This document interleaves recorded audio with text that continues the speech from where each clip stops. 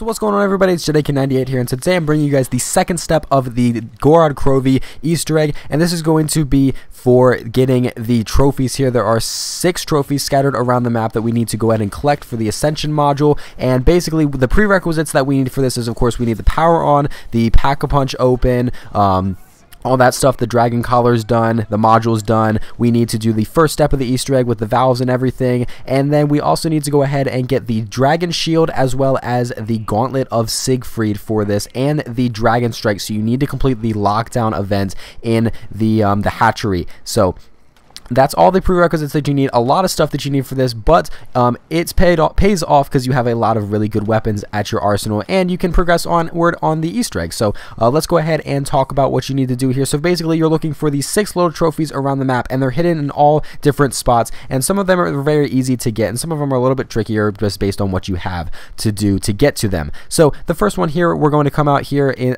out of the Dragon Command area, and all we're going to do is just shoot this little orb right here, and it's going to cause it to fall down, and there is our first trophy. It's like a little planet type of thing. We go ahead and we pick that one up right there. We have our first trophy. There we go. Let's go ahead and move on to the second trophy, and this is going to be the one where we need the dragon strike. If you come over here to where Speed Cola is outside of the oh gosh, what is this place, like the barracks area, and we go ahead and use this dragon strike down here onto this puddle here, and it's going to go ahead and cause us to get the like mortar nuke strike trophy right there. The next one, we need to go ahead and go into this building here where we have Speed Cola, and we're going to go ahead and need to activate this gigant laser right here, and it's going to cause the beam to shine down, and then once it's finished, once the trap is done, it's going to go ahead and allow you to pick up the part. It blasts away a piece of the flooring, and there you go. There's your piece right there, the third trophy. Let's move on to the fourth one here. You need to have the dragon shield come over to the tank station area and blast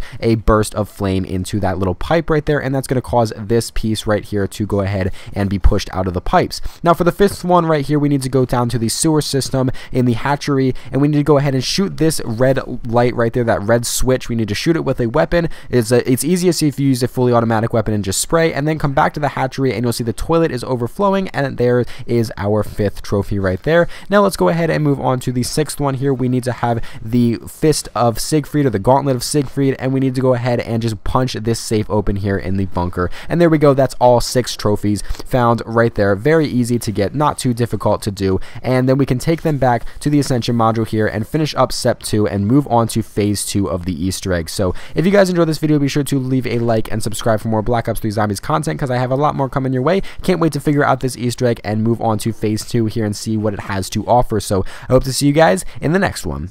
An arm like this contraption. Phase 1 complete. Your performance was better than expected. Acknowledge. To begin phase 2. Let's do it.